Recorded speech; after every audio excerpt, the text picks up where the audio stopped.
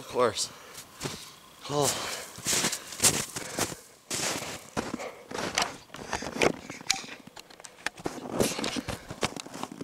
So I've done like 0 filming today. It's been a slow day checking traps. I was back home for a few days. I'm just back out here for the day, doing a run of all the traps. And so far, everything's been empty. No fresh lynx sign or fresh wolf sign. And I just finishing up checking traps. I'm just gonna go hang out at the bait loop and try to get some more traps set. Look at this. Oh my goodness.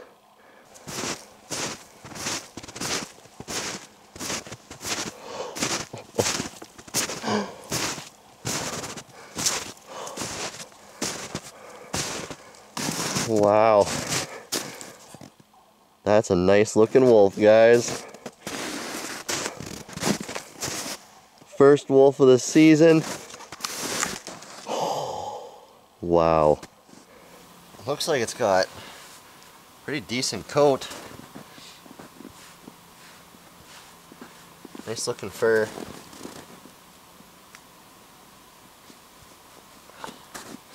Gotta be careful lifting him up,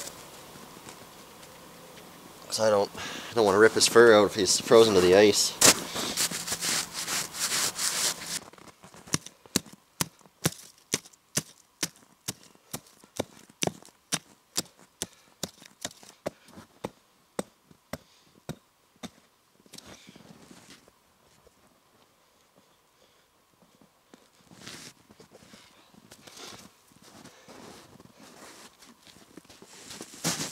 There we go. Well, isn't that just so awesome? So this is a young female, looks like. Nice healthy looking dog though. Real nice fur. I don't see any signs of mange or mites or anything. No rubbing. Just a beautiful coat. I know some people will be wondering about the blood. When we found her, there's a lot of blood around. What happens a lot of times is these wolves, when they get caught, they reach to the side and they start trying to chew at the snare around their neck. In this case, we used this power ram. So we got this piece of frozen steel here, and when her mouth touches that, the skin gets ripped off. Like, you know, when you stick your tongue to a frozen pole and then your tongue stuck to it. When you rip it off, you rip some skin off and your tongue starts to bleed a lot. It's the same thing that happens here. It has nothing to do with the snare causing any damage to the animal. It's not cutting into its neck or anything like that. It's just because her mouth touched some cold steel and got some skin ripped off of her gums and stuff. So it looks like a really good catch. This is exactly what you want to see. This snare is right around her neck, right up, right behind her ears. A really, really good catch. Like, you have to understand, these wolves are powerful animals. If she was alive for very long, this whole place would have been torn up. She would have been trying to get away. Looks like she came over the log where our ram set was, and she got to the other side. She probably tried to bite at this ram a few times, but this ram, what it does is, when the animal goes through the snare, this ram's usually compressed, and when they go through the snare, it fires open and it just pulls that snare super tight. These snares, they don't work by crushing the animal's neck or strangling it to death.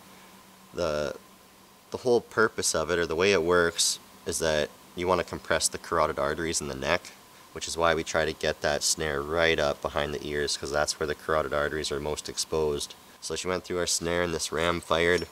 She probably spent a few seconds chewing at it, you know, just an instinct, and then she lost consciousness because that snare cut off the blood flow to the brain, and then at that point she's unconscious, and then from there she just dies. So it's in my opinion, it's not cruel at all. I feel like it's a very ethical way to harvest animals, and I know that there's people that disagree with that, but it's a quick way to go for the animal, especially when you get a real good catch like that.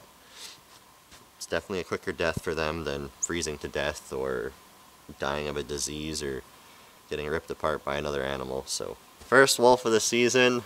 Woo! Wow. Nice looking dog too. Good healthy looking animal, that's what you want to see.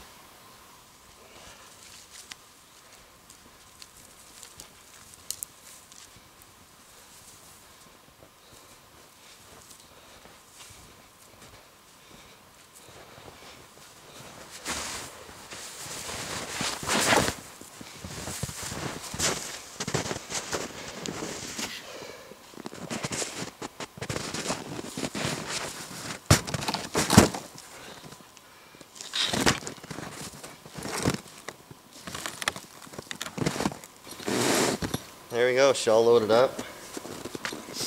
When I was back at home, I grabbed myself a harness for my sled, make it a little easier to tow. Didn't see any other wolf tracks around. I think she was just lone wolfing it. Looking for a mate probably, or a pack to join. Alright, let's go check out the coyote bait and see what we can do there.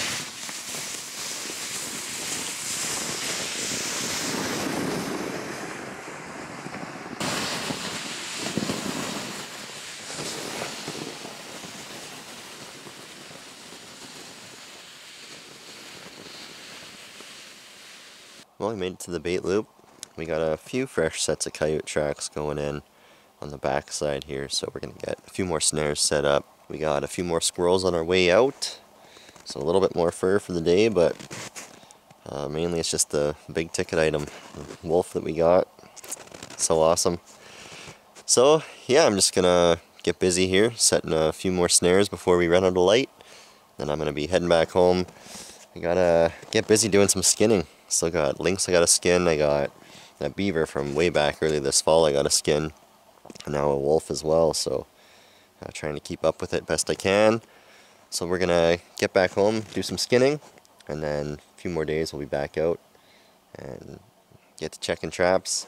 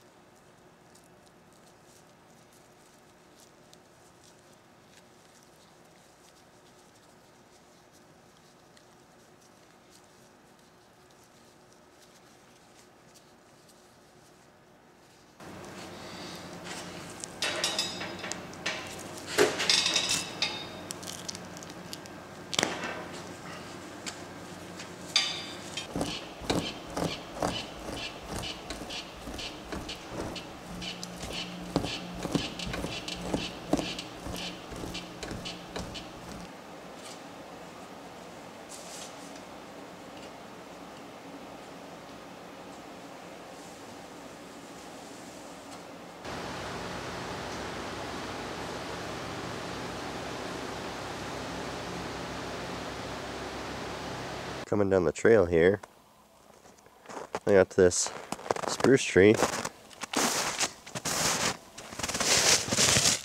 There's a squirrel tail poking out of here.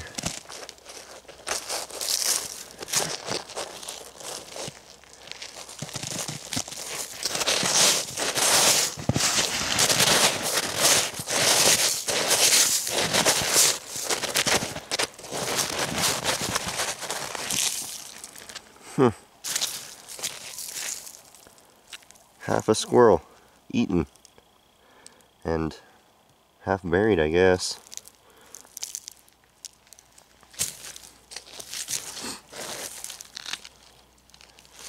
Interesting.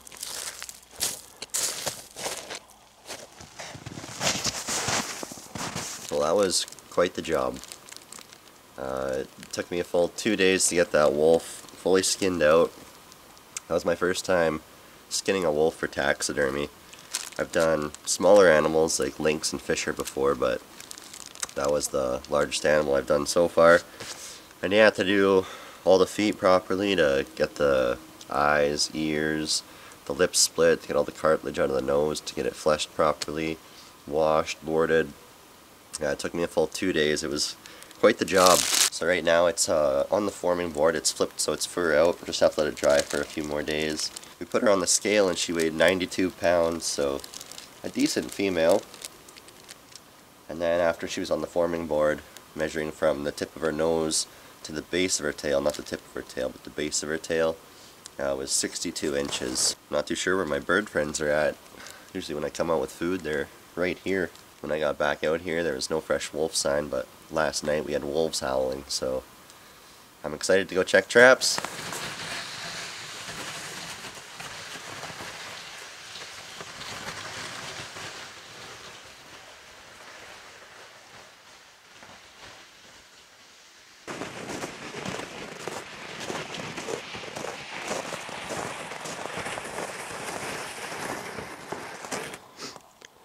Lynx cubby, still standing. I was out for a day trip with my dad last week, and we actually pulled a few of our lynx cubbies, 4 of them.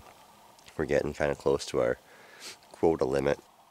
Wolf snare right there. Still standing. No fresh wolf sign yet.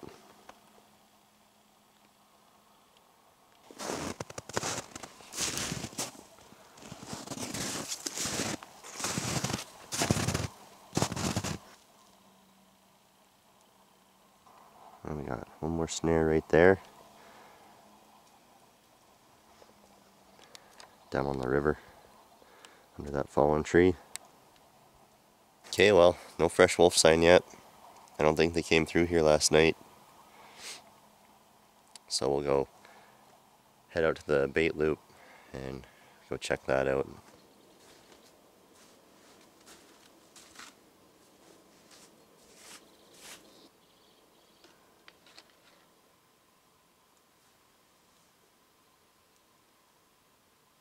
We've had a fisher come by the cabin, looks like a few times recently. It's got a few different sets of tracks, and it actually stole one of the squirrels off of my squirrel pole sets that are at the cabin there. Came into the cabin to find that there was just a head of a squirrel hanging there, the body was gone, and there was fisher tracks all around.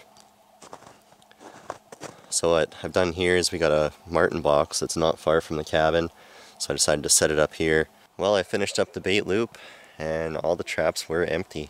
Unfortunately, I got one brand new trail right here that the coyotes have been running. So wasn't here a couple days ago when I last checked. So I put a snare up there.